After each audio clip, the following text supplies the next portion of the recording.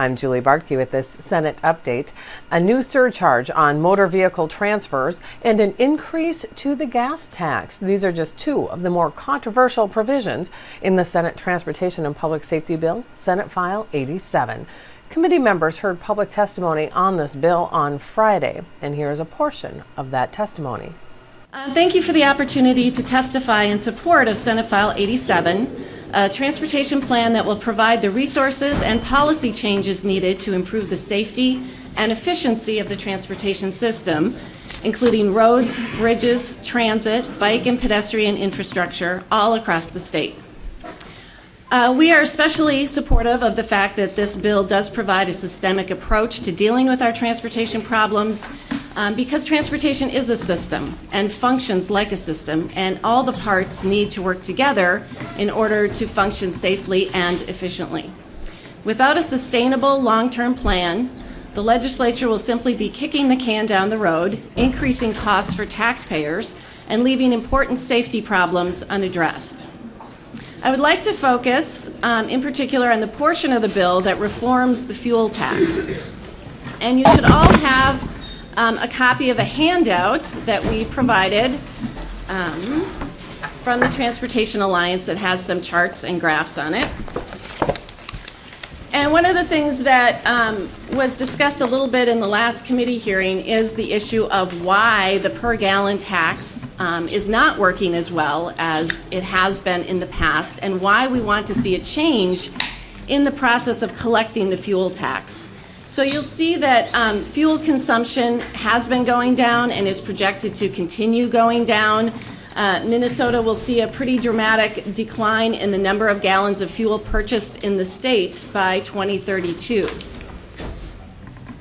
So this is a critical change that we think really needs to be in the bill so that the fuel tax functions just like the other two constitutionally dedicated revenue sources that go into the Highway User Tax Distribution Fund.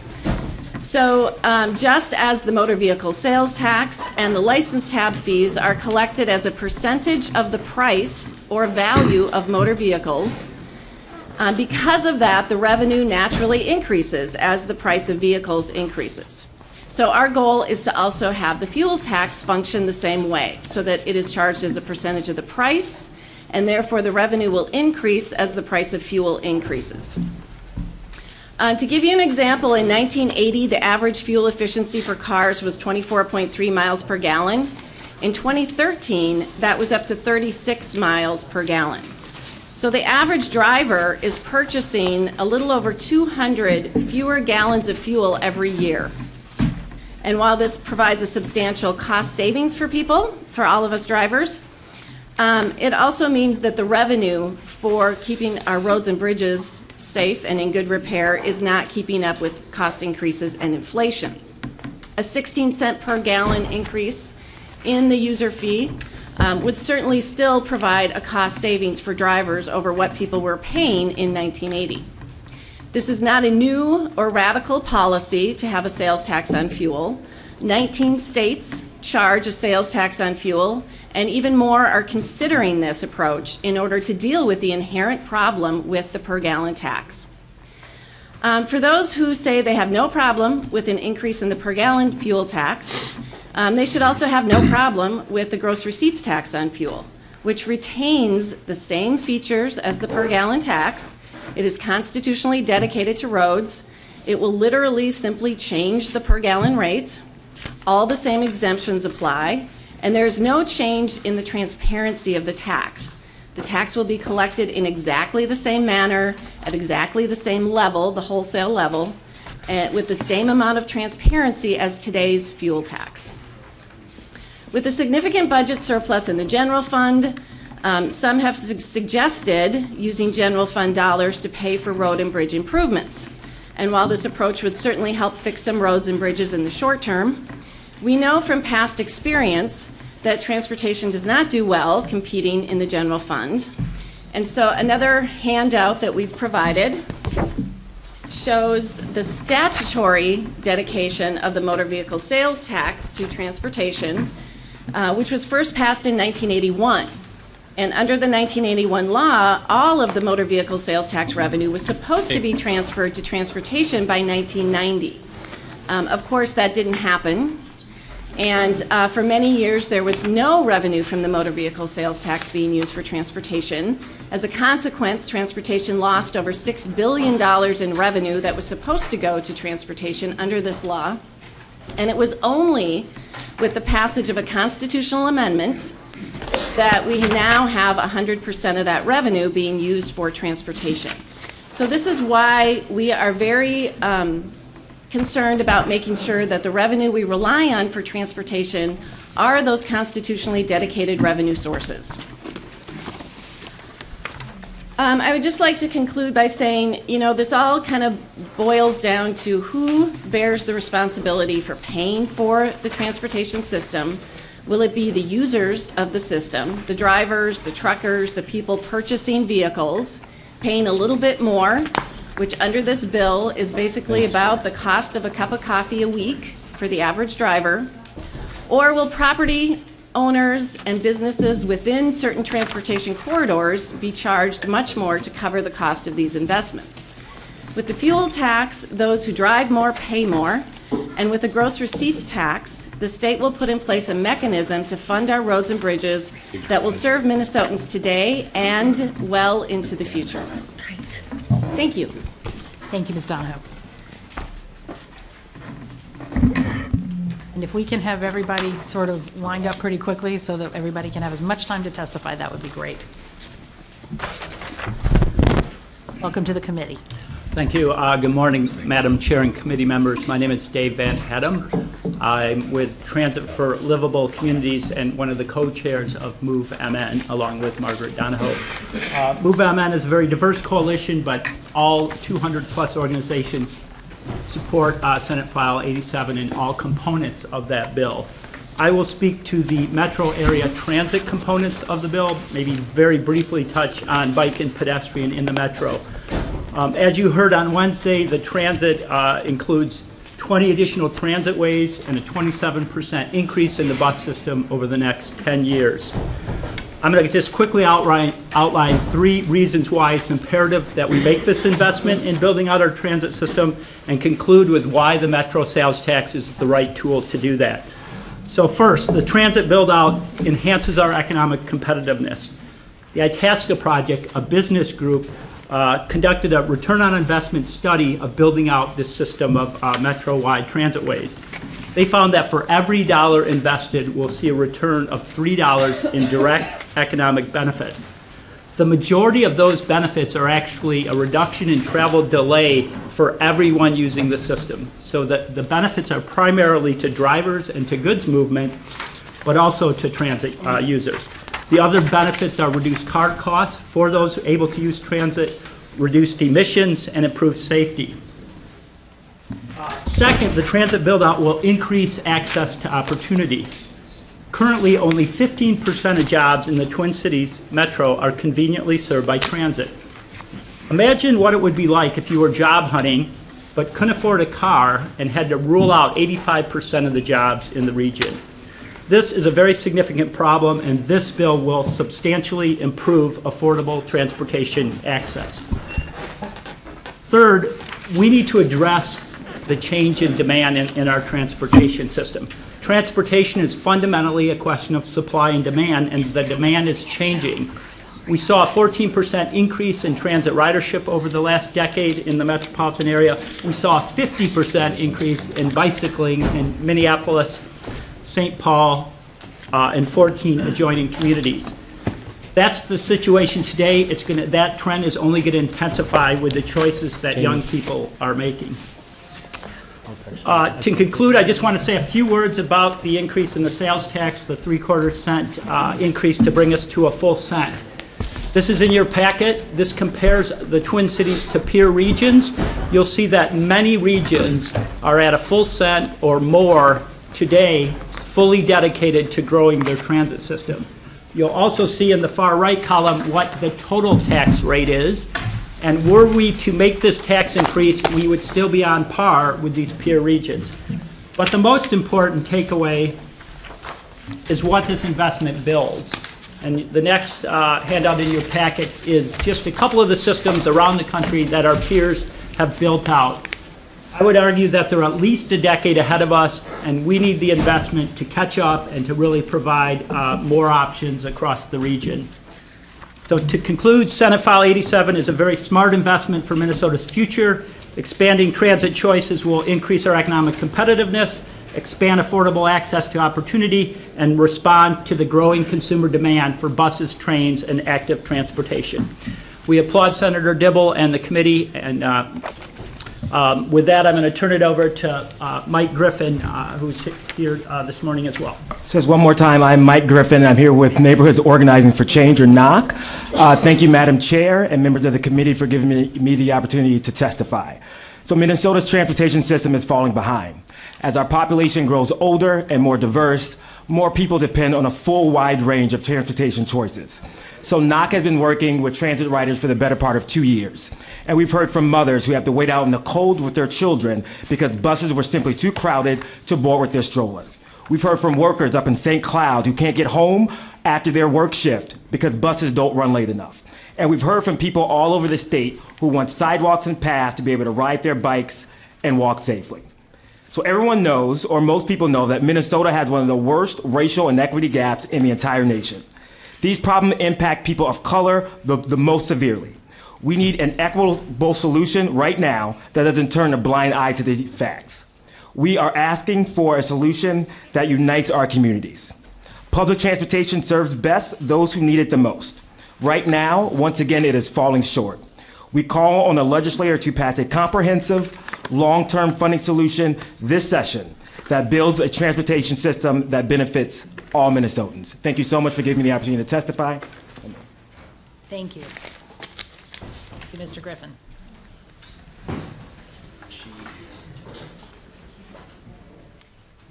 Welcome morning. to the committee. Thank you. I'm Todd Klingel, the president of the Minneapolis Regional Chamber of Commerce, and here with my partner Steve Kramer from the Downtown Council. The Chamber represents over 1,600 businesses across the metro, and our purpose is to grow jobs in this community. That growth is dependent upon businesses' ability to move goods, services, and employees in an efficient manner.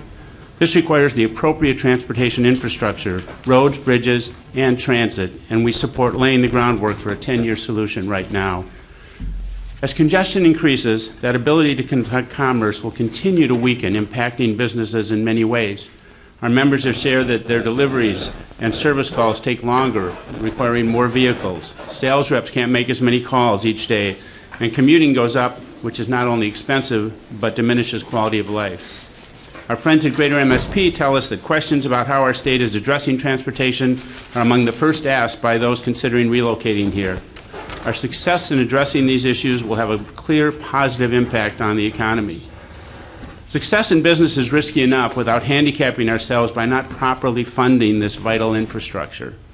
Our chamber wants to keep this economy growing, so after reviewing the TFAC study and meeting with MnDOT Commissioner Zelli, we support annual increases for roads and bridges of $400 to $500 million. And let me say how much we appreciate the Commissioner's work.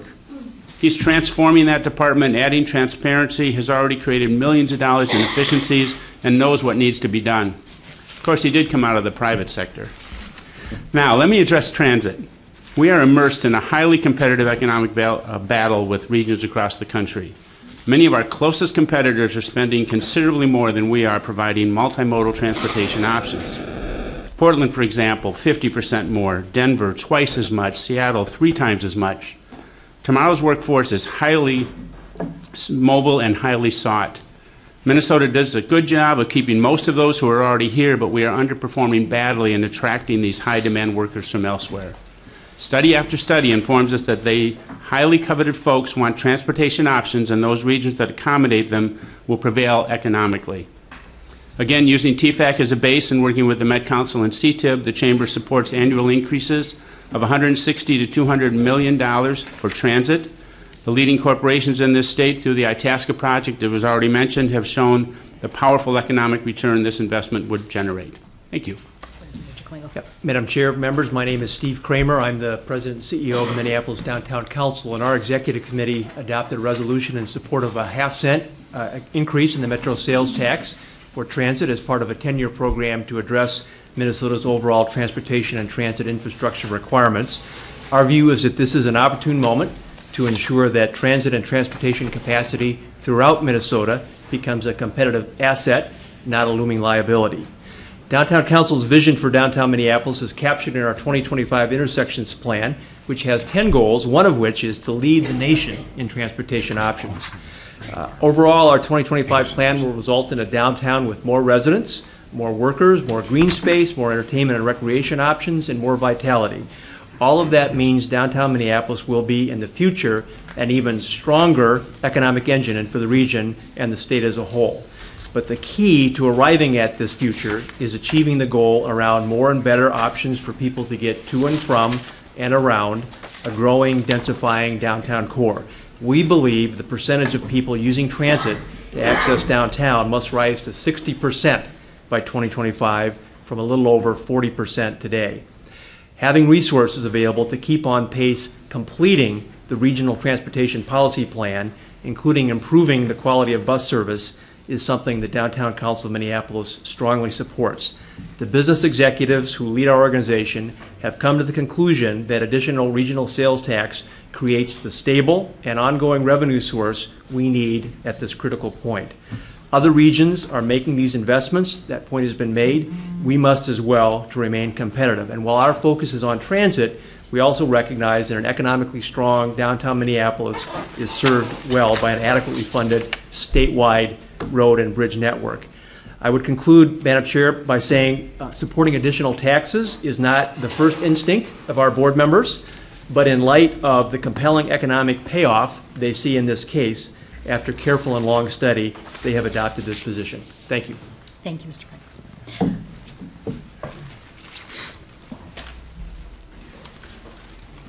Good morning and welcome to the committee. Thank you. My name is Abby Bryduck. I represent the Association of Minnesota Counties, which is a membership organization of all 87 counties, which we've represented for over 100 years. First of all, I'd like to commend the chair for putting together this well-balanced and thoughtful bill. I'd like to say a little bit about our county's needs and also the efficiencies and streamlining that we appreciate seeing in this bill. Counties were very involved in the Transportation Finance Advisory Committee process, where we got together to identify, one of the things we're meant to do is identify the needs for our system. The need number we came up with was $450 million of an annual funding gap. Those were based on, that number was based on deficient bridges, making strategic safety improvements, the transportation economic development requests, and the 10-ton road system build out, and the funding requests for the local road improvement program. There's often a discussion about wants and needs. And I can assure you that the numbers that we derived at from this process were definitely those identified for the needs on our system.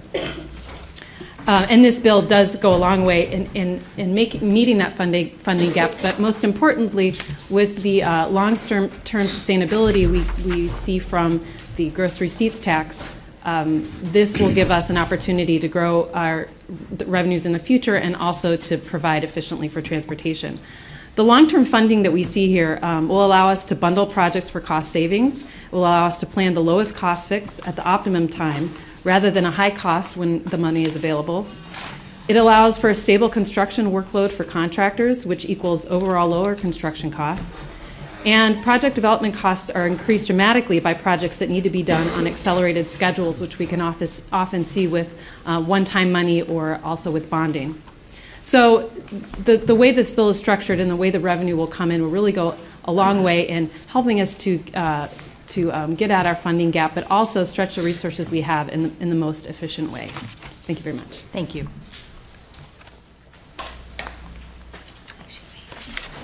Ms. Finn, welcome. Thank you, Madam Chair and members. My name is Ann Finn, and I represent the League of Minnesota Cities. We are an association representing 835 of Minnesota's 852 cities, and with me today is Carolyn Jackson representing the Coalition of Greater Minnesota Cities, and Todd Olson representing Metro Cities. I want to start by thanking you for holding meetings throughout the state, and we feel that this bill really reflects what you heard at those meetings. We recognize that this bill contains revenues for cities of all sizes statewide, and most importantly, we think it will provide property tax relief in the way of helping offset some of the costs of local infrastructure. Lastly, before I yield to my colleagues here, I want to share with you a list of cities that have passed resolutions supporting the provisions in this bill. This is the stack of resolutions, which we didn't make for all of you, but we have a list of the cities that have passed them. And at this point, the total is 137 cities that have submitted these to us. Thank you. Thank you. Good morning, and thank you for holding this hearing. My name is Carolyn Jackson. I'm with the firm of Flaherty and Hood, and I represent the Coalition of Greater Minnesota Cities. The coalition is 85 cities located in Greater Minnesota, over half of which have a population under 5,000. Our top priorities for transportation this year are long-term funding for corridors of commerce and funding outside the constitutional formula for all cities. This bill does that, and we are very grateful. Thank you. Thank you, Madam Chair. Todd Olson with Metro Cities. We represent 90 cities in the metropolitan area. Cities do benefit when state and county road and transit projects get funded, and we do support that in the bill. But like my colleagues here, we are very interested in supporting the new funding that helps us maintain our own systems. Most trips begin or end on a local street, and as Carolyn said yesterday, taking care of our local streets is good policy. So we do support those new funding streams in the bill. Thank you, Mr. Olson.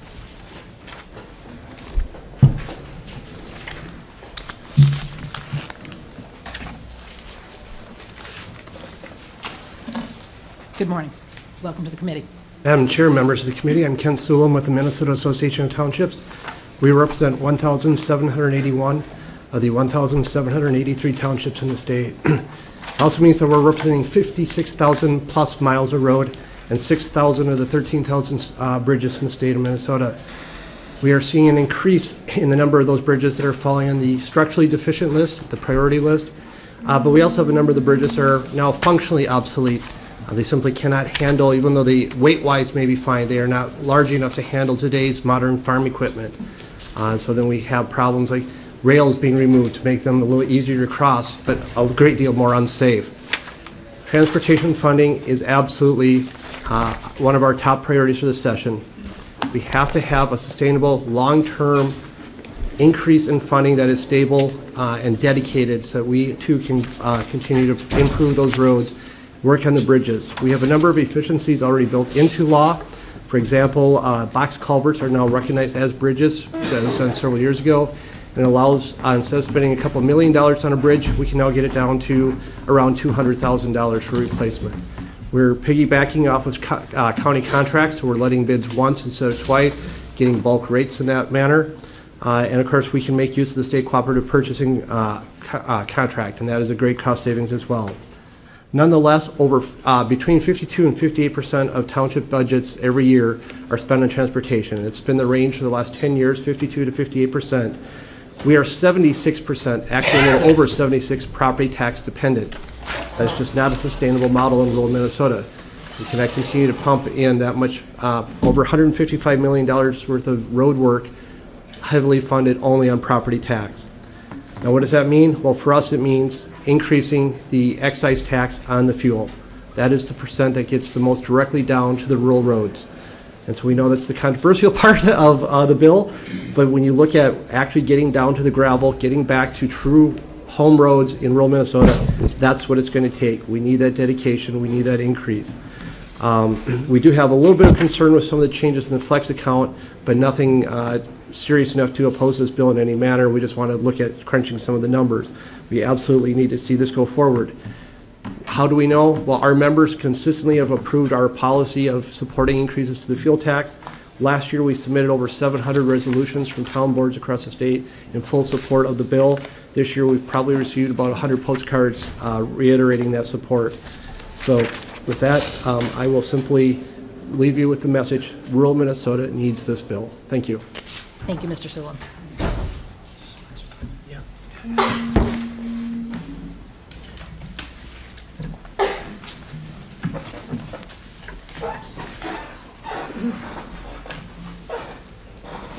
Madam Chairman, members of the committee, my name is Sherry Munyon, and I'm here today on behalf of the Minnesota Public Transit Association.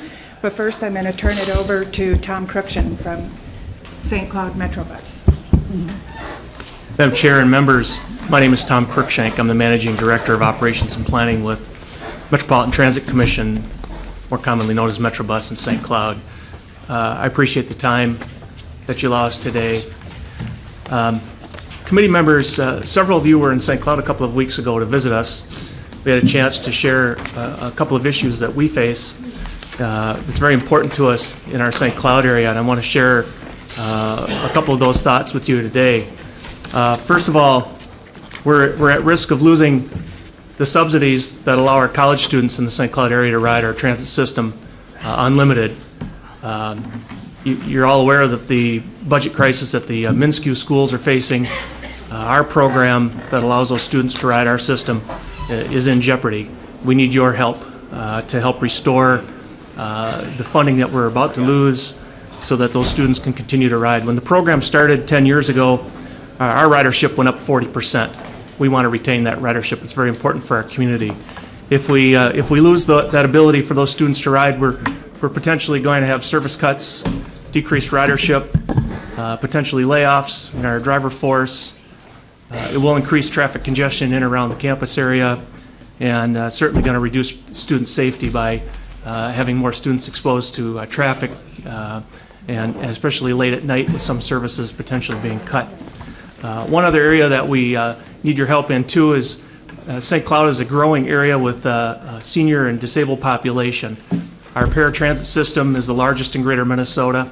It's continuing to grow. It's of concern to us in that we don't have the resources to provide long-term stability in being able to meet the demands of that population in our area without your help. Again, we need dedicated transit funding. We need more transit funding in Greater Minnesota so that we can provide these services.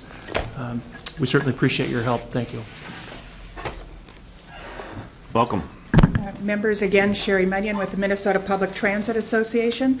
This organization, as you may be aware, represents all of the bus providers across the state of Minnesota, and we thank you for the funding bill before us today. We definitely support the metropolitan area transit funding needs and the recognition of suburban transit systems sharing in any new revenue for the communities and citizens they represent. We've always supported a multimodal transportation bill and continue to do so, particularly understanding that our buses and passengers need safe roads and bridges as well. However, I must state our concern today that Greater Minnesota transit operators saw a change in the bill which takes them out of the increased growth of lease vehicle revenue, which would be coming from the general fund. We are concerned that in the future this would put us in a situation where transit operators would see their funding negotiable every 2 years by having a higher share of revenue come from the general fund rather than a dedicated funding source. The history on the inclusion of Greater Minnesota transit systems in the lease vehicle revenue goes back to the 2008 bill. One of the things that had been under discussion was how to find a stable, ongoing, dedicated source of revenue for Greater Minnesota to grow their systems and serve those populations. In addition to that, there was a last-minute change in the funding bill which took some of the general fund money that had been set aside for bus operators in Greater Minnesota and used it for the commuter rail system, North Star rail system. So in the final negotiations, we did become a part of the lease vehicle revenue, and we have seen major accomplishments begun in Greater Minnesota due to that revenue. Serving counties in 80 counties in Minnesota, serving hundreds of cities, and serving major systems across the state. The onboard surveys that were done show that 33% of our riders are using the bus for work trips. 20% are going to school. This is not a social service anymore. This is a significant impact to citizens in Greater Minnesota. With that, I have provided 3 handouts, and I give my apologies to Senator Westrom. I did not provide digital copies to the committee administrator, and I will do so after the hearing. The first item that you have is a map of Greater Minnesota Transit System, and as you can see and have heard before, we do not have substantive service throughout Greater Minnesota, and there's barely any evening or weekend service in Greater Minnesota. We're still looking forward to rectifying that. The second map that you have in front of you shows the service hours in Greater Minnesota, and you will see, excuse me, that there has been a growth in service hours outstate, and this has particularly increased since 2008 when leased vehicle revenues came into play. The last handout that you have is the Minnesota ridership numbers, and because of the ability to increase service, you'll see that folks have been very interested in using the service that's been provided. I know time is running short, but I just there are want 5 to... minutes left with 5 more testifiers. I just want to state again that we're asking for your support, trying to meet the statutory goals of 80% by 2015. We're only at 63% today and 90% by 2025. We need your assistance for a dedicated source. Thank you. Mr. Chair. Mr. Chair. Senator Westrom, Senator, and then Senator Senjum. We won't use this, count this against your time. Mr. Chair, I just, to the gentleman from St. Cloud, we were talking about the bus fares for college students. Can you tell me, what are those fares? Are they free? Are they reduced, I assume, in some sort? Yeah, with the subsidies, the students ride for free. Okay. So what is the normal fee? Mr. Chair, what would the average rider pay? Yeah, the public fare in St. Cloud's $1.25. Okay, all right. Senator Senjum. Thank you, Mr. Chair. And just to follow up, same sort of question. Is that true of any Minsk facility with bus service in Minnesota? You know, be it, I don't know, Mankato, Rochester, Mr. Cruikshank. Pick your city, St. Cloud. Yeah, Oh, Chair, member, several of our Minsk schools do have similar arrangements as we do in St. Cloud, where the students are able to ride their systems for free. The subsidy for the students to do that is shared between the university's administration and the students' fees themselves. And then we also provide some additional subsidy to allow that to occur. And that's how that arrangement works, at least in St. Cloud. And Mr. Chair, that's by virtue of money in the transportation bill that you are able to provide that, your portion of the subsidy? Mr. Cruikshank. Yeah, well, if we lose the subsidy from the university, we'd have to start charging the students. Our fear is that the ridership is going to decrease significantly, and we want to restore that subsidy. So with some help, we could keep that subsidy restored and allow that program to continue as it has for the last 10 years very successfully. Thank you. All right, Senator Reiner. Okay, all right, never mind. All right, members or testifiers, we have 1, 2, 3, 4 testifiers and 4 minutes and 30 seconds left. Mr. Workey.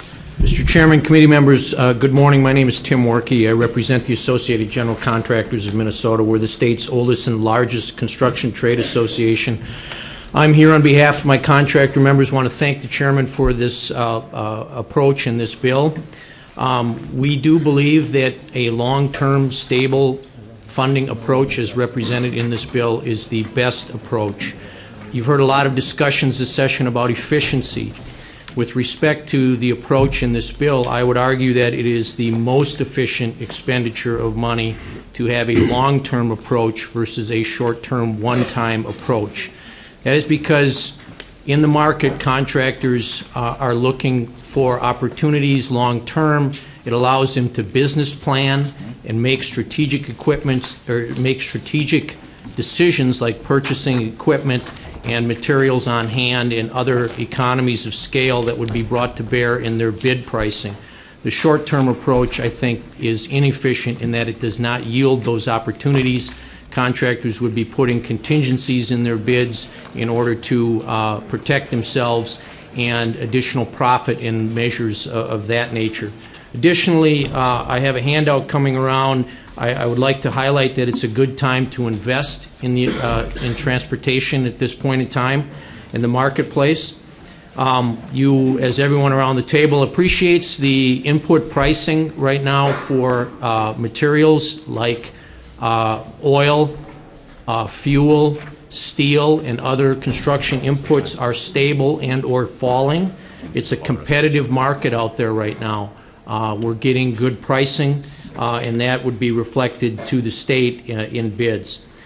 One of the questions that I think is inevitable is, if this bill were to pass, is the industry capable of delivering? My answer to you is yes, absolutely. We survey our members every year. I have copies of that survey. I did not pass it out. It's very voluminous. We survey our members year over year and ask things like, if additional market opportunity became available, would you be able to participate? The overwhelming answer to that question from our members is yes. A number of my members have reached out to us recently and have told me that even this year they are only seeing 30 to 50% of their normal capacity. So there is capacity in the marketplace to do more. Lastly, Mr. Chairman, there is a handout going around. 2 minutes left for the rest of the testimony, Mr. Warkey. I just want to say the P3 provisions in the bill are a concern to us. We believe that they are not fully developed yet, and I've passed around a white paper that our association has put together with public-private partnerships, and we'd encourage you to move cautiously in that regard. Thank you, Mr. Chairman. Yes. Chair Dibble and members of the committee, my name is Russell Hess, and I work for the Laborers District Council of Minnesota and North Dakota. Enough about me. I want to tell you a story about a laborer that actually exists in the real world. I had two stories, only going to tell you one. This year at our lobby day, I met a laborer who had been working as a nurse's aide at a local nursing home since high school. She had a job making $9 an hour, and as she said, in her words, she was going nowhere. She had contemplated training to be an RN, but when she saw what it cost, knew that she didn't want to go that far in debt. So she answered an ad for a construction job in the newspaper. And as she said, it changed her life. She's an apprentice with the laborers now. She makes twice as much in wages, and for the first time in her life has health insurance and a retirement plan. She's completed half of her classroom training hours and needs only get in 2 more seasons of work to be a journey worker. While she traded one back-breaking job with crappy hours for another back-breaking job with crappy hours, as a laborer, she sees a path to creating a better life for herself and family and the ability to retire with dignity someday. For her, this legislation is about us making investments in our transportation system so that she can be certain that there will be projects for her to work on for years to come. Thank you for the opportunity to share that story. All right. Thank you, Mr. Hess. Senator Westrom. Mr. Chair, I know you're trying to keep it on a time constraint. Just as one committee member, if adding 3 or 5 minutes to this side and then the other side is doable, I think that would be fine with me, and I just let you know that as a committee member. Right, we'll take 10 minutes away from our deliberation. I'm just kidding. Yeah, so I think we're going to have to do that because we have a couple more people that we really do want to hear from on the proponent's side. So, Chair Dibble, can I tell my other story then? It's a good one. It's your coalition. Right. It'll be quick. All right.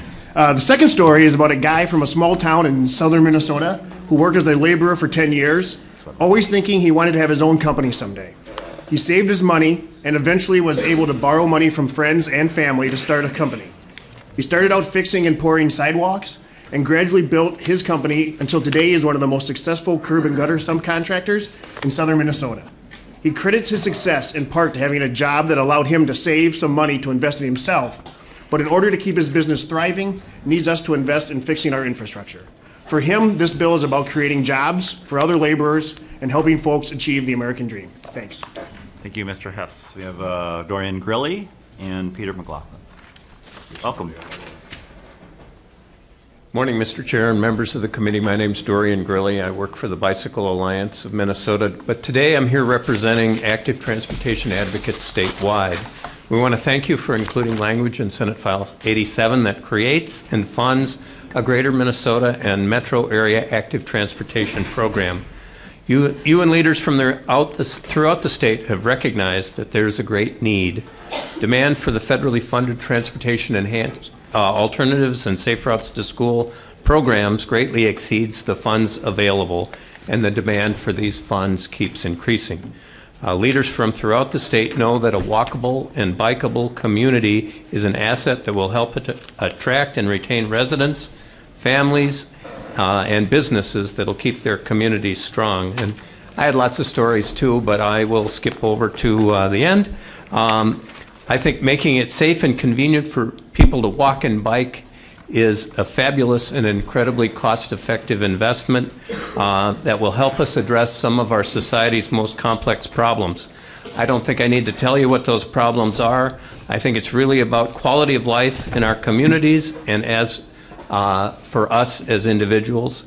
And finally, I think it's worth noting that when asked on his final interview on the PBS NewsHour what was most important in 36 years in Congress, Jim Oberstar said safe routes to school.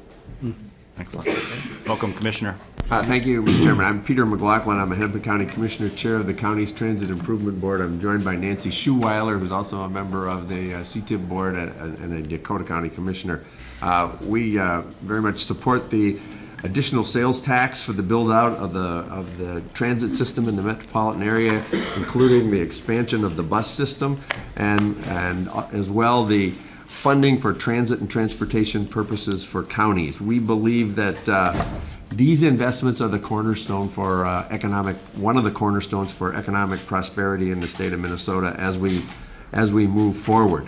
Our vision for this regional system of transportation is to get it built faster and more efficiently. We believe that this bill does that. We have a history of lagging behind in recent years, and we think that this bill corrects that, and we're very supportive of it.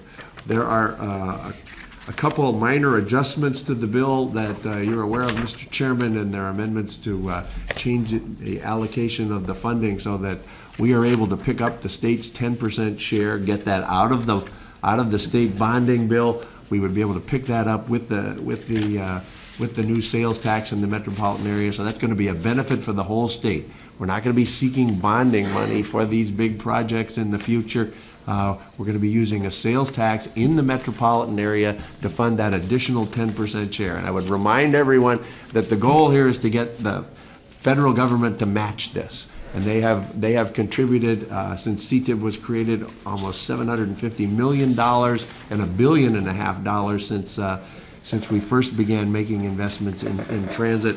We think that makes the pie bigger and makes our transportation system better. We appreciate very much the 1/8% of the net proceeds of the sales tax to county transportation purposes, transit and transportation purposes. That's going to reduce property tax contributions to these projects and provide for an ability to move forward faster. We think that's important, to move faster on these investments. It's been a fundamental building block of Minnesota's prosperity since after the Second World War, investment in infrastructure. We think this bill does it. Underinvesting in transportation is a big mistake, and we pay a price for it. This bill gets us moving forward again here in the 21st century to invest in transportation that we need. Thank you, Mr. Chairman. Thank you. All right, that puts us right at, we'll call it 40 minutes. So actually you did pretty well. That's pretty great. And we'll start with Bentley Graves, Minnesota Chamber of Commerce. Thank you, Mr. Chairman and members. Again, Bentley Graves. I'm the Director of Healthcare and Transportation Policy at the Minnesota Chamber of Commerce. And as many of you know, the Chamber represents 2,300 businesses statewide, with roughly half in the metro area and the other half located in greater Minnesota. We represent businesses of all sizes based in Minnesota, from Fortune 500 corporations to sole proprietors. And over 80% of our membership is small and mid-sized companies with 100 employees or less. The business community has a strong interest in the development of a preservation of a reliable, multimodal transportation system in Minnesota. Without it, businesses cannot get their goods to market, their employees to work, or their customers to their doors. The Minnesota Chamber supports additional investment at a level to maintain the existing transportation system, roads, bridges, and transit, and provide for strategic enhancements to it so our infrastructure addresses demographic, economic, and technological trends. To do this, we believe the legislature should pass a long-term funding plan that provides additional investment to our transportation system through the efficient use of current resources, general fund appropriations, and value capture user fee mechanisms. The 2012 Transportation Finance Advisory Committee recommended that roughly 15% of the state's long-term funding needs for transportation be met through a focus on using resources more efficiently. This is a reasonable and responsible target for the Department of Transportation and the Metropolitan Council to meet. We must also broaden the base of the financial support for our transportation infrastructure. Fuel taxes, vehicle registration fees, and motor vehicle sales taxes are not sufficient in the long term to support the growing demand for increased investment. 33 states use money from the general fund to supplement financing for state roads and bridges. Minnesota does not. We believe that any funding package that provides additional investment into our transportation system should rely on meaningful general fund support. This can and should be done in an ongoing and substantive way. Finally, where it's appropriate to do so, value capture mechanisms should be used to match a portion of a project's cost with those who most directly benefit from it. Many cities and states around the country have successfully used value capture to help fund transit projects in particular, and studies completed by both the Center for Transportation Studies and the University of Minnesota and MnDOT have indicated that value capture can be used as a meaningful funding mechanism for certain projects. We appreciate the steps that Senate File 87 takes to highlight value capture as a potential funding mechanism through its public-private partnership pilot program. We also appreciate the emphasis that Article 7 of the bill places on increased efficiency in the transportation planning and program delivery. Though we believe the bill should go further and hold our transportation agencies to the 15% efficiency mark that TFAC recommended and that the Commissioner of Transportation has committed the department to, we hope that the increased reporting requirement in Section 12 of Article 7 will help move the department in that direction. The Minnesota Chamber is opposed to Senate File 87, however, because it answers the larger question of how to get increased investment into our transportation system through significant new tax increases. At a time when our state is enjoying record budget surpluses on the heels of record tax increases in recent years, we believe now is the time to think differently about how we fund transportation and to consider the practice of many other states which use the general fund to ensure the viability and competitiveness of their transportation system. Thank you. Welcome. Hello, my name is Mark Ogren. I own Croy Oil Company. We're based in Stillwater. We're a family business. We've been in the petroleum industry for 51 years. I'm not here to comment on whether there should be more money spent on roads and bridges. I am here, however, to say that the mechanism that's being discussed is wrong, and the size of it is absolutely absurd. The proposed 6.5% gross receipts tax would add a whopping 18 cents a gallon to the cost of fuel. There's already a mechanism in place to collect money for this, and that's through the collection of the fuel excise tax. We all know that the only reason this is being proposed this way is an attempt to hide it from the taxpayers. So those proposing it can say, this was a cost passed on by the wholesaler. When this was initially discussed last year, someone at the legislative level made the comment that it would be up to the wholesaler to pass it on if they so chose. Really? Our average markup is 1.5 pennies a gallon. The proposed tax is 12 times what our markup is. This is not some secret pot of money that was just discovered. So you have 1.5 pennies per gallon markup and an 18-cent per gallon tax. I can assure you this would be passed on to the retailers and then on to the consumers as a tax. If you use a funding mechanism such as this, how do you go about budgeting for projects when you have no idea how much money is going to be raised from year to year? What kind of forward planning is that?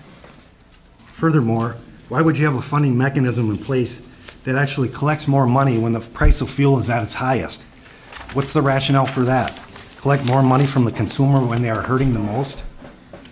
Additionally, there's not a ceiling in place that would limit the amount raised, just a floor that would ensure a minimum amount is collected. So you have this 18-cent per gallon tax gimmick, which will be added to the 28.5-cent current state excise tax, an 18.4 federal excise tax for a total of 64.9 cents per gallon. An average fill-up is 12 gallons. That's over $7.50 in taxes alone per fill-up. If this is implemented as proposed, the disparity in taxes between Minnesota and our neighboring states would be devastating and would cripple the businesses of every convenience store, gas station in the areas around the borders. Minnesotans deserve transparency in the taxes they pay. If you think it's necessary to spend more money on roads and bridges, then at least have the courage to go about it in the right way and call it what it is, an 18-cent per gallon tax. Thank you. Thank you very much. Mr. Appetz.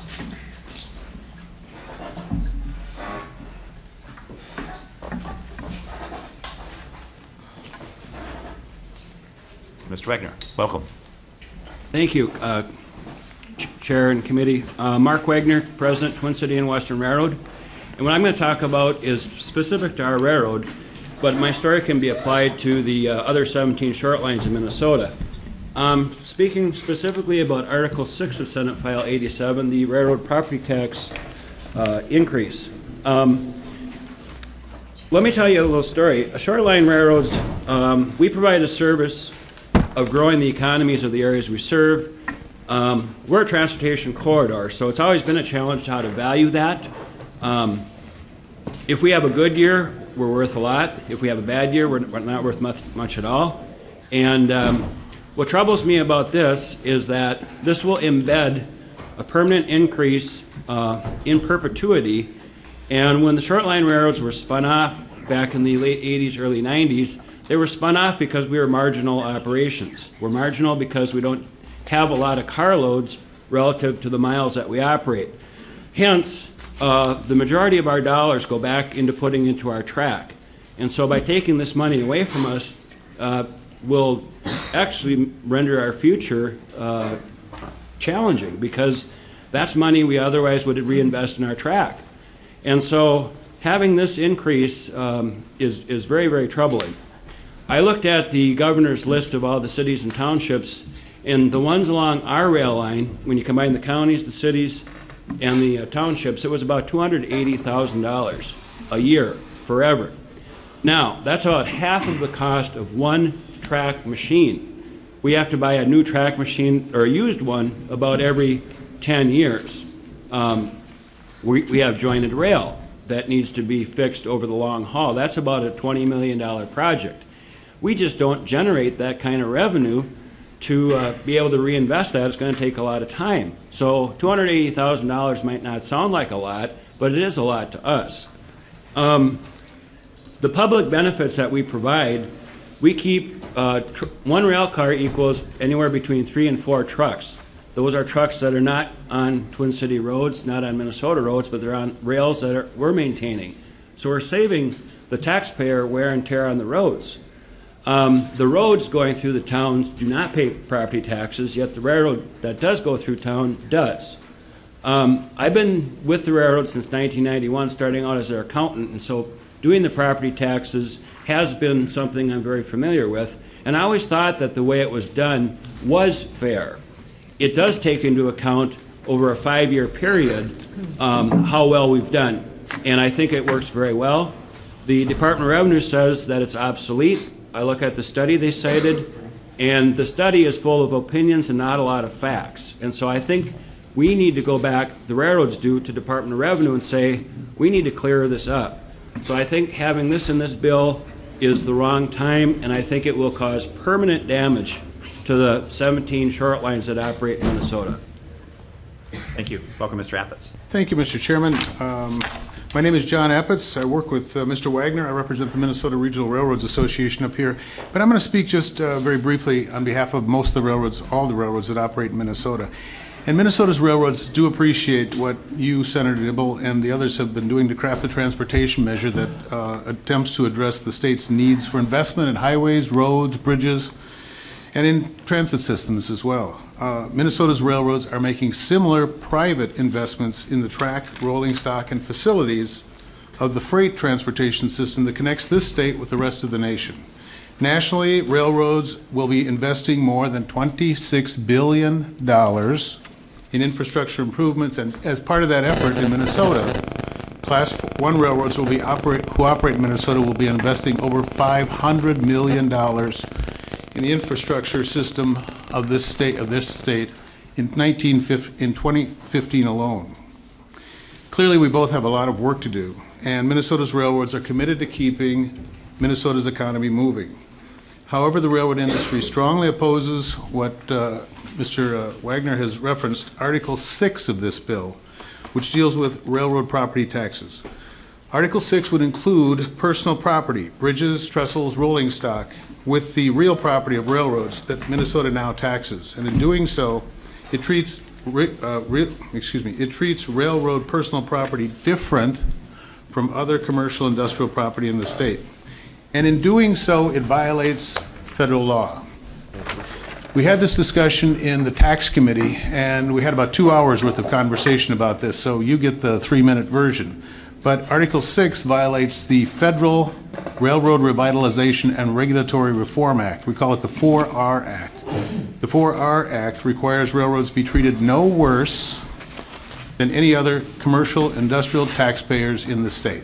It was passed in the 1970s to protect railroads from the very sort of discriminatory taxation that Article 6 would propose. This isn't new, obviously, and it's been litigated here in Minnesota.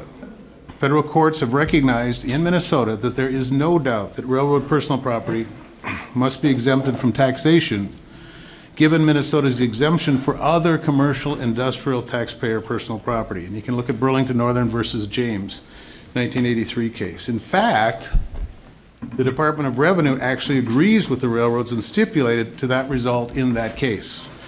The judge said, under Minnesota law, virtually all personal property, including commercial and industrial personal property, has been exempted from ad valorem taxation. For the purposes of this action, the parties agree that Section 306 requires personal property of railroads such as BN to be exempt from taxation. Article 6 of this bill would have the legislature do what the department itself said was illegal. I'd like to say some more about the rule provisions in this bill. I won't go into that right now. What I did find rather interesting, though, was that when this idea was originally put forward by the governor, he encouraged towns and counties to get on board because he proposed it as a way of reducing the homestead and homeowner property taxes in those jurisdictions. This is a transportation funding bill. Homeowner property taxes should be dealt with in other areas, not under the guise of taxing railroads. And so for these reasons, we'd ask that Article 6 be removed from the bill. Chairman. Thank you, Mr. Appetz.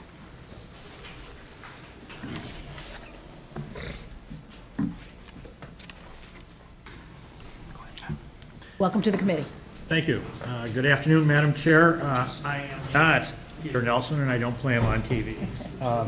But he is here. I am Fritz Knock, and I am here representing the Center for the American Experiment as co-author of their policy study that they did. Some of the ideas, in fact, that I think we advanced in that policy study you are now hearing in the debate, because we viewed this, the transportation funding issue, as quite probably the most important one that the legislature is going to face not only this year, but well into 2 or 3 more session cycles. We applaud the committee and we applaud Chairman for having taken the initiative in going forward and recognizing the extent of the problem. We do believe that this problem is, in fact, as serious as has been represented by the Department of Commerce, by the Department, rather, of Transportation. But we also would encourage the committee to consider, as part of our recommendation, the suggestion that the legislative auditor be engaged to check and ascertain as to ultimately what those figures are, given the size and importance overall this has to the budget. Having started, though, on that positive note, I must also say we don't agree that the method being used to raise funds for this bill is appropriate. We think that a sales tax, or rather a gas tax increase or a fuel tax increase, is inherently regressive, and in addition to that, it ultimately won't be sustainable.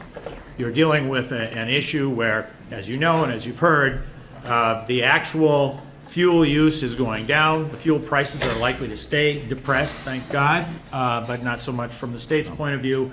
A better way of sustained support for this enormous expense must be found. We agree, though, that some kind of sustained way of paying for transportation should be found. Our recommendation initially, at least, is to dedicate 0.25 percentage points, which is about a quarter cent of the sales tax, or tax on each dollar, toward transportation funding. These are funds that are currently available for other uses. They are general funds. Nevertheless, we would suggest that you actually dedicate and start the process of disciplining yourselves to dedicate general fund revenues for that purpose. That ultimately is what is going to sustain transportation funding.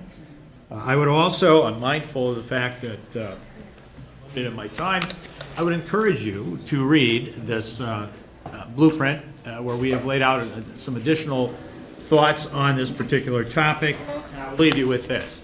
When we did this, of course, the proposal for the very large metro-wide property tax, or metro-wide sales tax, rather, to sustain transit had not yet been proposed. I can assure you that we would not support that. We believe that it is unnecessary, even though I understand it has been a policy goal of transit supporters for decades. We don't believe that the current tax environment would justify it. Thank you. Thank you, Mr. Knock. Welcome. Thank you. Good afternoon, Mr. Chair, members of the committee. My name is Lance Klatt, Executive Director of the Minnesota Service Station Convenience Store Association. I'm here on behalf of Dean Milkey, pardon me, and the other 400 retail members we support in the petroleum, repair, and convenience store industries. In the past few years, our industry has seen legislation impact their daily operations, their sales, their profitability, and their personal lives.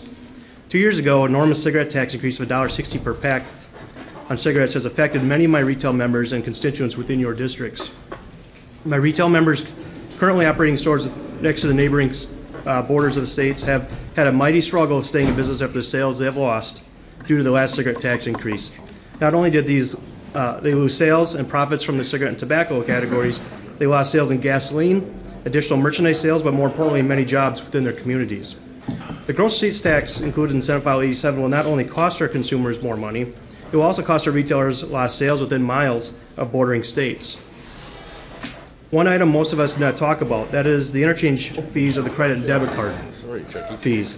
With an increase of 18 cents tax per gallon on today's number, the average retailer spent just over $1,400 more a year on credit and debit card fees just for collecting our government's tax.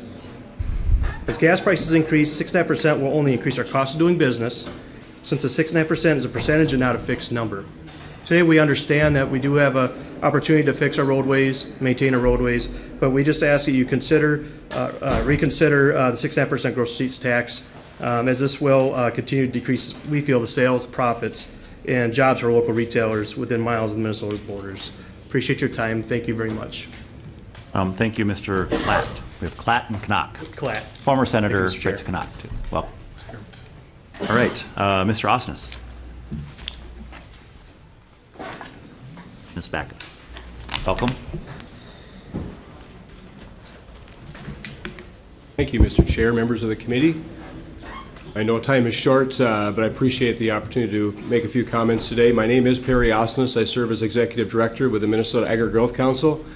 By way of background, Agri-Growth's membership represents the broad section of what is Minnesota's ag and food sector, including agribusinesses, production agriculture, processors, food manufacturers, and numerous other businesses involved in supporting the ag sector. And certainly, as you all know, Minnesota's ag sector relies on a robust transportation network of roads as well as rail and waterways to deliver products to local, national, and global markets. And our members certainly recognize the critical need for Minnesota to continue to make important investments that both maintain and improve the capacity and the efficiency of our transportation system. And I also want to just acknowledge that the challenge that you have, Mr. Chair, and the committee and the legislature has in trying to craft a transportation funding package that balances the multiple competing interests that you've already heard today. That said, I do want to indicate that Agri-Growth is opposed to the gross receipts tax as been presented in the bill. The reasons for opposition is the level of increase. It's a significant increase in the fact that there's not a cap on the tax as well, and certainly becomes more regressive as the cost of gas goes up. That said, we are open and support it, looking at a multitude of options to help address critical transportation needs, including the general fund surplus has been referenced already, bonding for roads and bridges, as well as looking at those efficiencies within MnDOT before considering any type of additional gas tax increase. Mr. Chair, thank you for the opportunity to comment. Thank you, Mr. Osnes. Ms. Backus. Mr. Chair and members, my name is Amber Backus, and I'm here on behalf of the Minnesota Auto Dealers Association and its 358 franchised new car and truck dealers located around the state. We're happy to report that 2015 was a banner year for motor vehicle sales in Minnesota and expect to exceed the $10.2 billion in total sales our members reached in 2013. This is great news for the state as well, for when our members sell more cars and trucks, the state collects more in MVEST proceeds to fund Minnesota's roads, bridges, and transit. With the state's transportation revenue so closely linked to the success of our industry, we'd hate to see policies enacted that discourage sales of new cars and trucks. Unfortunately, we are afraid that the tab fee increase included in Senate File 87 could have that effect. Already, the taxes and fees collected on the sale of new cars and trucks in Minnesota are higher than any of our surrounding states, and the state of Minnesota even makes more off the sale of new vehicles than our dealers do. As the price of new vehicles increases over time, there is already an inflationary factor built into the current registration fees and MVEST, as Commissioner Zelli pointed out yesterday. Increasing the base rate of registration taxes by 0.25%, as Senate File 87 does, makes the price of a new motor vehicle more expensive and could discourage its sale. As a matter of public policy, wouldn't we rather encourage consumers to purchase safer and cleaner vehicles that come with a higher price tag and generate more MVEST versus raising taxes in a way that could discourage those sales? We would recommend keeping the registration tax at 1.25% on the sale of new vehicles. We are also pleased to see the omission of street improvement fees from Senator Dibble's delete all amendment. However, we are not as enthused with the replacement mechanism designed to provide revenue to Minnesota's municipalities, a new surcharge on motor vehicle transfer fees. Again, this would increase the selling price of new cars and trucks. While instituted at a minimal amount now, these fees have a tendency to grow over time and be used to satisfy other budgetary needs. Case in point, the motor vehicle transfer fee, to which the city surcharge is being added, started as a $4 temporary fee to fund waste tire cleanup. Since then, the fee has increased by 150% and has been used over the years to fund everything from environmental cleanup to debt service on revenue bonds to plugging holes in the state budget. As a result, we are leery of adding this new surcharge to motor vehicle transfers and creating the potential for a kitchen sink general fund subsidized by our customers. I do appreciate the opportunity to testify, and thank you for your time. Thank you, Ms. Backus. Welcome. Thank you, Mr. Chair and members of the committee. My name is Steve Rush. I'm the Director of Government Relations for Holiday Companies, a Bloomington-based family-owned convenience store company doing business in Minnesota for about 90 years. I'm also a member of the Board of Directors of the Minnesota Retailers Association. Currently, a gasoline retailer like Holiday collects almost 50 cents in taxes on a gallon of gas sold in Minnesota, as the average fill is 12 gallons. Every time a consumer fills their tank, they're essentially paying a $6 transportation fee. That's a lot of money. Gas taxes are extremely regressive. Most of us are able to fill up our gas tanks without really worrying about whether we're able to pay for it. But we have many folks who come to our stores who can't afford to fill their tanks, and they come in and give us a $20, a $10, and even a $5 bill. A 6.5% gross receipts tax would add 18 cents per gallon of gas, or a 63% increase in the current excise tax of 28.6 cents. Combined with a federal tax of 18.4 cents, a consumer would pay a total of $7.80 in taxes or transportation fee every time they fill up. Looking at this another way, if we add 18 cents to the current gas tax, a consumer would pay 46.6 cents per gallon in state taxes alone. When I was driving in here, I noticed the posted price to average about $2.40 a gallon. A 46.6 cents state tax is about a 20% tax on a gallon of gas. That is almost 3 times our state sales tax of 6.875. If you add the federal tax, we are forcing a consumer to pay 65 cents per gallon, or an effective tax rate of 27%. We do need a safe and reliable transportation system, and devoting more resources are likely warranted. I know you have a hard job to do. However, we should look at existing available resources to fund the more pressing needs that MnDOT is able to identify. Thank you very much for your time. Thank you, Mr. Rush. Mr. Estenson, welcome.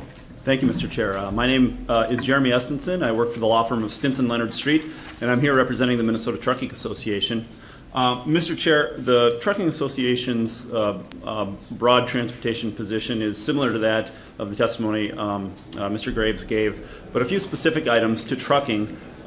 First, on the gross receipts tax. Trucks operate, for the most part, in lots of jurisdictions. Many of them have different tax structures. The average truck domiciled in Minnesota pays $15,500 per year. From a philosophical standpoint, we dislike things that complicate that patchwork of jurisdictions and taxing mechanisms. And from a technical standpoint, we would be concerned that this structure work well with the International Fuel Tax Agreement. Briefly, that is where a truck might operate in different states or different taxing jurisdictions. Each state gets an amount remitted back for the miles that the truck drove in it, rather than what it might have paid at the pump. Imagine driving through, for instance, the state of Minnesota or Iowa and not filling up. Those states are compensated for the use in those roads. The second concern we have is specific to tolling, and we aren't here to speak specifically about the P3 pilot project as a whole, but in Article 9, Article 8, excuse me, Section 19, on line 60.5, there is a language that would exempt the P3 pilot project from work that the Trucking Association did in 2008 with many of you to create a statutory prohibition on tolling for existing infrastructure. Now, our concern isn't that that a investor might get together with a unit of government and build some new thing, some new bridge, road, whatever. Our concern is more like what the examples we use are Chicago Skyway, the Indiana Toll Road, where big pieces of infrastructure that already exist and were paid for by taxpayers already are then leased off for long periods of time and then maintained, operated, and tolled by private investors. We know that beyond underperforming those two projects in particular, that there are high administrative costs, higher than 25% generally, as opposed to the fuel tax, which costs about 2% to administer. There are safety issues created around diversion as drivers seek to avoid paying the tolls and so forth. But Mr. Chair, our concerns haven't changed since 2008, and if anything, our opposition to tolling existing infrastructure has probably grown. With that, Mr. Chair, thank you. Thank you, committee members, for your time. Thank you, Mr. Estenson. Senator Osmick. Thank you. One question for the truckers. Obviously, when we go to the pump, residential or just average citizens are going to be paying more. Truckers are also going to be paying more. If the truckers are going to be paying this additional tax, what's going to happen to trucking and delivery costs? What do you anticipate? Mr. Estenson. Mr. Chair, Senator Osmick, the answer is maybe more complicated than you think, but costs are going to go up simply. Our customers understand fuel taxes, and they understand sometimes a fuel tax surcharge. We're uncertain how customers might react to this particular mechanism, but the simple answer is that the costs will go up. Mr. Chair. Senator Osmick. So just to follow up, so we will be taxed at the pump when we fill.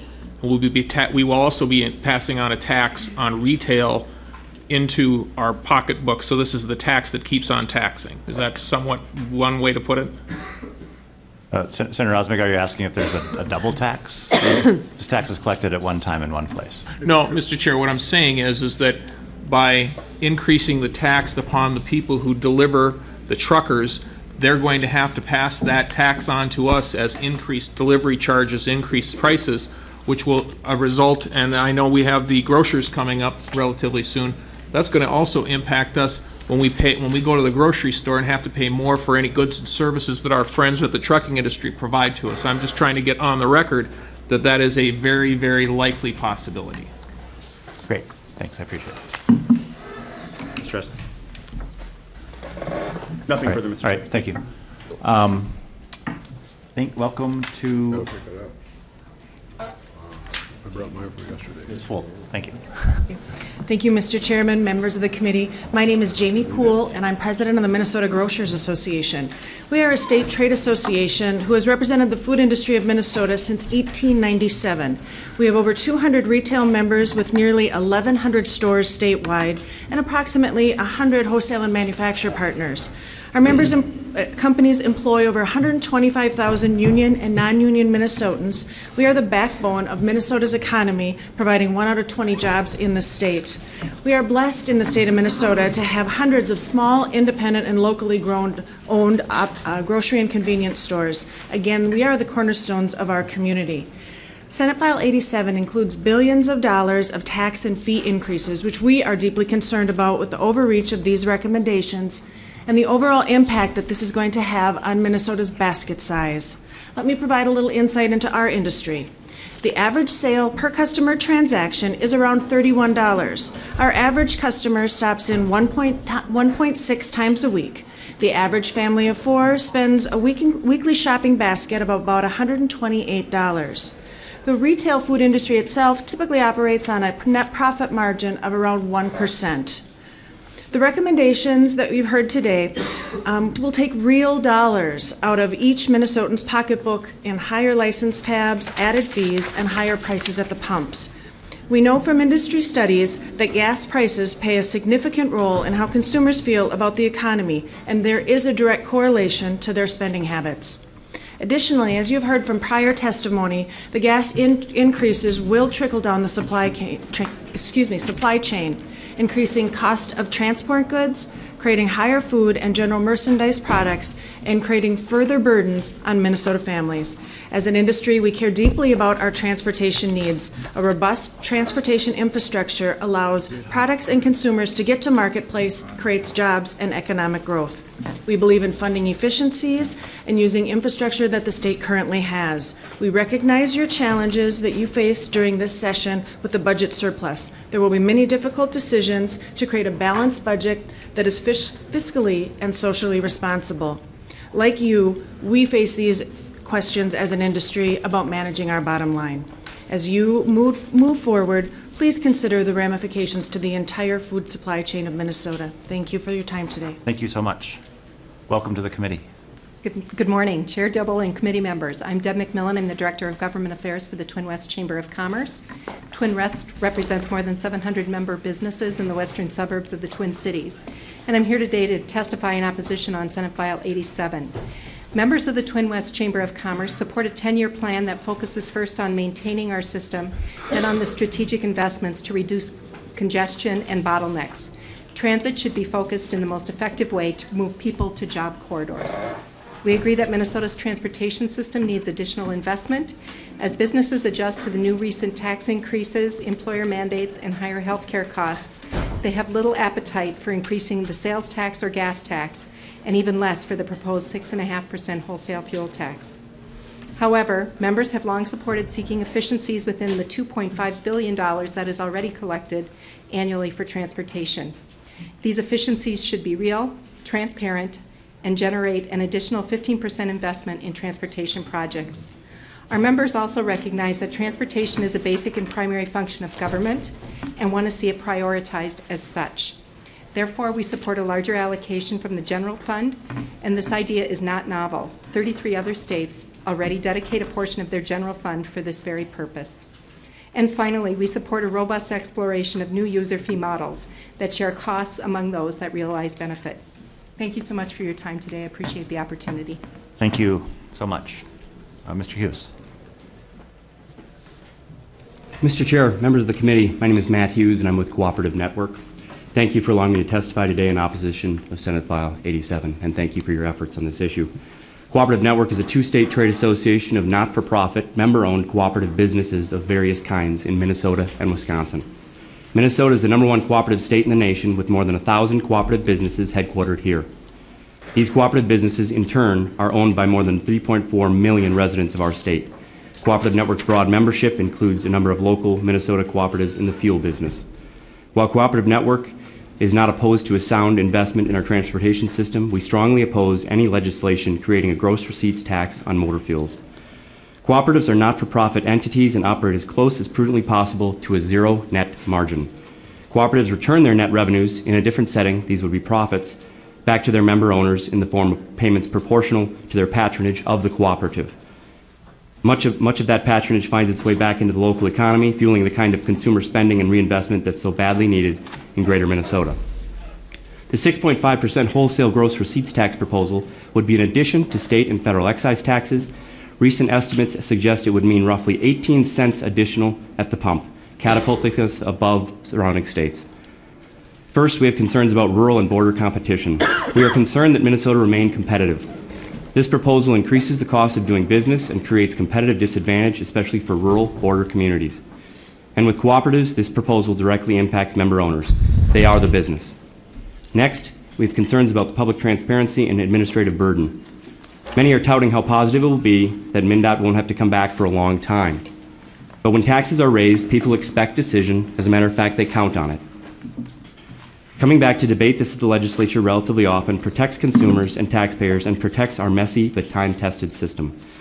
Given the potential confusion and complexity, we are not convinced this mechanism assures no administrative burden, and we question the level of transparency with the public. Many are referring to this as 6.5%, but a very important number to keep on our minds is roughly 18 cents increase at this stage. Finally, while we have concerns about no funding cap and less flexibility, I'm not aware of the cap on the proposal, so this means very high costs for consumers and profound increased revenue for MnDOT. If this type of funding is passed, it will be very difficult to adjust back down. If we ever want to make other transitions and or reforms in how we fund transportation, that is unlikely to happen for a long time if this funding level is approved. At first glance, the gross receipts tax appears like an easy solution to help champion the little guy. In reality, it would be millions of little guys who pay the price, along with rural Minnesota competitiveness. Again, I thank you for your efforts. Mr. Chairman, members of the committee, thanks for your time. Thank you, Mr. Hughes. Ms. Larson. Thank you, Welcome. Mr. Chairman, members. My name is Jill Larson with the Minnesota Business Partnership. I appreciate Chair Dibble giving us the opportunity to provide comments on your proposal. The Business Partnership agrees that a transportation system that effectively and efficiently moves people, goods, and services is important to our state's economic competitiveness. We also agree that there is a need for some additional investment in the state's transportation infrastructure. However, we believe the legislature should consider alternative funding sources rather than the tax increases in this proposal. We do support the efficiency measures in the bill and the focus on expanding the use of public-private partnerships as an alternative funding source to supplement existing revenues. We also appreciate that the Street Improvement District fee was removed from the bill. However, we do not support the tax increases in this proposal. Minnesota businesses already face very high tax and cost burdens. We have the third highest corporate income tax, the second highest personal income tax rate at the top bracket. We rank in the top 5 for business property taxes. The proposed gross receipts tax would give Minnesota the third highest fuel tax in the country. This is a 56% increase in the fuel tax after a 42% increase that was passed in 2008, and after a $2 billion tax increase in just the last 2 years. Minnesota businesses currently pay 42% of all sales taxes collected in the state and 39% of all motor fuels. This increase in the bill will increase that burden. We evaluate these tax increases in the context of the overall tax burden in Minnesota. For example, in one of the handouts that you were given, Denver may have a higher metro sales tax, but Colorado's corporate and income tax rates are substantially lower than Minnesota's. With the nearly $2 billion surplus and the recent $2 billion tax increase, we believe the legislature should consider alternatives to raising taxes, including using some general fund dollars to supplement existing transportation revenues. We believe investments can be made without making our cost of doing business higher than it already is by imposing tax increases that are in this proposal. We view a reliable and efficient transportation system as a priority, and as a priority for the state, we believe it should be reflected as such in the state's general fund spending. Thank you. Thank you so much, Ms. Larson. Well, you came in at 37 minutes and about 30 seconds, so good job. All right, we'll open up 10 more minutes for those who didn't sign up ahead of time to testify, and give members of the public 2 minutes to provide some of their thoughts and comments. So yeah, anyone can just make their way to the table who'd like to provide a couple of minutes worth of testimony to the committee for the next 10 minutes. Welcome to the committee. Please introduce yourself for the record. Good morning, Mr. Chair, distinguished committee. My name is Heather Arndt, and I am a member of the public, and I have a handout. We'll send someone up to take that for you and distribute it. Thank you. I wanted to take a few moments of your time to address the public-private partnership pilot program, as I've been able to review from the legislation online. State Statute 174.45 already allows the Transportation Commissioner to establish a joint program office to oversee and coordinate activities to develop, evaluate, and implement public-private partnerships involving public infrastructure investments. Therefore, I think I'm wondering why it would not, the entirety of this whole section would not be put into that subsection as opposed to listed separately. I'm not sure why it's separate from the existing statute. As written from what I've been able to identify, the P3 pilot program lacks the identified and quantifiable long-term goals. Is it to show which types of P3s are best or worst, identify which are best for the state of Minnesota? P3s, by their nature, involve a great level of detail and difficulty, especially when you look at longer-term programs. I think it would be well worth the due diligence of the committee to make sure that the quantifiable and measurable objectives are listed in there. As I saw them, I did not see anything quantified and measurable. If this is a pilot program, I would think you would have definite benchmarks that you were hoping to clear or not clear. There is zero funding that's been associated in there for some of the things that are identified, such as hiring the contractors. I think it's, considering the nature of this and the complexity of this, I would certainly argue that due diligence and time is spent in ensuring that these are not bad programs, and I think that there's a good opportunity for public-private partnerships. I just wanted to emphasize the importance of this. And Senator Westrom, I'd submitted this earlier, so you should have it on your e-reader. Great. Thank you, Ms. Arndt. I appreciate your time. Would anyone else from the public like to testify?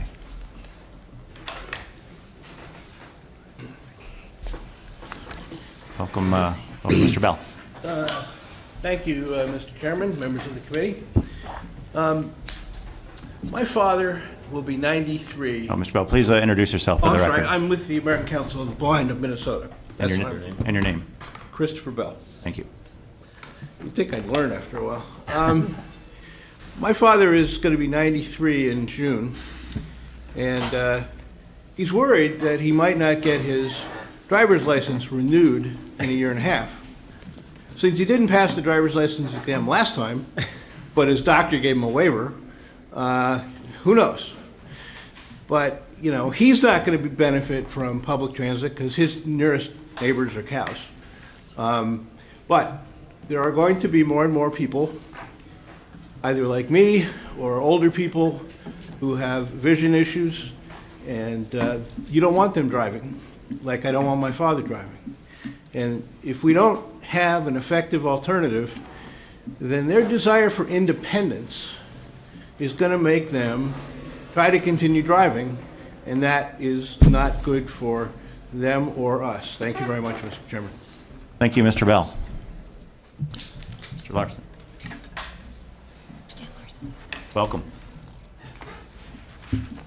Mr. Chair and members, Dan Larson with the Minnesota Rural Counties Caucus, 29 rural counties in greater Minnesota. Let me begin by saying that providing a steady, sustainable funding solution to the large and growing road and bridge needs in greater Minnesota is the top priority of the Minnesota Rural Counties Caucus. So we're excited to be able to acknowledge the leadership, the committee chair and the committee today, as we feel this package begins to address the large deficiencies and the growing transportation needs in greater Minnesota. So while this is a good package overall, our focus is on local roads. And we want the committee to know that we believe the county state aid highway system is the backbone to the greater Minnesota economy and any key factor to, or a key factor to any successful local, regional, or statewide economic development plan. So we support significant new revenues distributed through the Highway Users Tax Distribution Fund. And we urge members to fund those significant new revenues with a mechanism like the gross receipts tax. So we've got examples of counties that, while all counties benefited from the 2008 funding increase, there are counties that did not benefit to the same extent. We think that this mechanism will allow for that to happen. And given the interest of time, I will leave it at that, but we hope that you will consider this bill, and thank you for allowing me to testify.